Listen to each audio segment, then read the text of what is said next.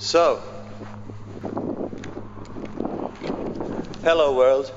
We continue with the second installment of our LMAO series on all kinds of basic essentials of life and stuff. First of all, I like to apologize for all the bad words like shit and spadehead and whatever other curses I'm throwing at all the listeners over there. No ill feeling intended. Please don't mind. If you don't like such strong words, then I'm really sorry about that. But I do, because I heard the Beatles say, la la la, love is all you need is love. So that's all, because all the New Age people are telling me, all you need is love. Just love, love, love. Okay, but if I love to beat up people, then do we have a problem or not? If I love to beat up people who love to talk about love, then why are you infringing with my desire to naturally and spontaneously love? What's your problem? Obviously there's something a little hazy here in this sort of a conception of love. So, what is love? What is love? Baby, don't hurt me no more. Somebody said once upon a time in a pop song. So maybe there's a little bit more to the whole thing. Let's consider what is love.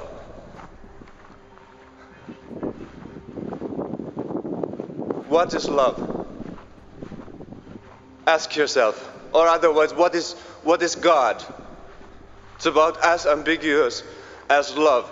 And everyone is saying you have to love, love, love. So what the hell is that love? One person said it's one thing, another person said it's another thing, and they say you got to have faith in it.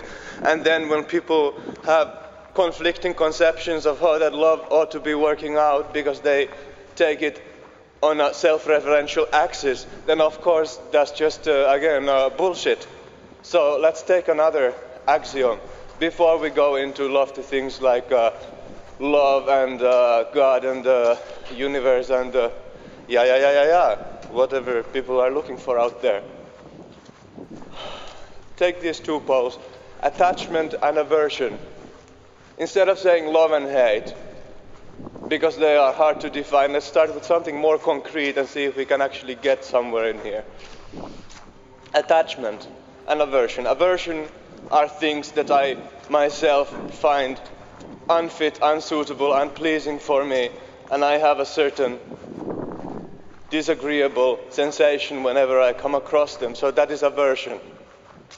That's aversion, and that is hate, and that generates all sorts of other unsavory states of mind. So that's aversion.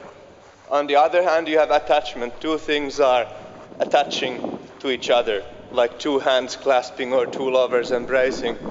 Attachment. At that point, it's just attachment. It can be chemical attachment, it can be psychological attachment, a sort of bonding of complementary aspects that creates a sensation of unity, of commonality. But what is love? Well, how is that any different from chemicals and molecules bonding together? How is it any different from anything that you see in the nature? Is that love? What you have in there with this sort of a clingy, attaching sensation, that is not even the love that you see in nature. In nature, come on, I mean, look at the trees over there. Think about the love that those trees have for the ground and that the leaves have for the tree, for the unified flow of symbiotic existence that permeates the whole thing. That is love. Look at the clouds on the sky, they're floating around. They're not imposing on each other. They're just flowing, and they're flowing as nature takes them around. They have no independent objective or objection or rejection or any kind of a quarrel in the process that would not already be a natural reaction, not a self-referencing, desirous interaction, but rather an expression of the flow of nature. That is natural, and that is the real virtue in life, not the sort of making yourself the pinnacle of individuation, becoming the supreme character of everything. I mean, that is not, if people love appearance, then that is not love. If people love something for the sake of gaining something for themselves, that is not love. Love is unrequited. Love is causeless. Love is without a desire to gain anything back for the self. That is love, and not this sort of woogie-boogie, mushy-mushy, purely emotional and chaotic exchange that people imagine is the love that is in nature, but nature is not chaotic like that, because nature doesn't try to play any other game than the shared game that all living creatures are playing. I mean, that is love. When I have love for me as much as I have for Lady Gaga, okay?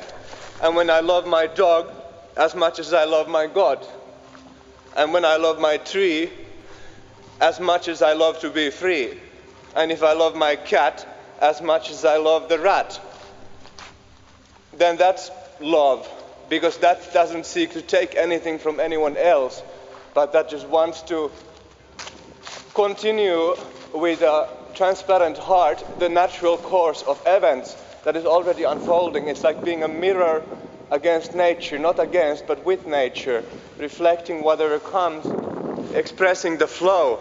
Whatever the flow is on any given day, that is the flow, and that is love. That is love for the attractor that is naturally present in nature. That is love.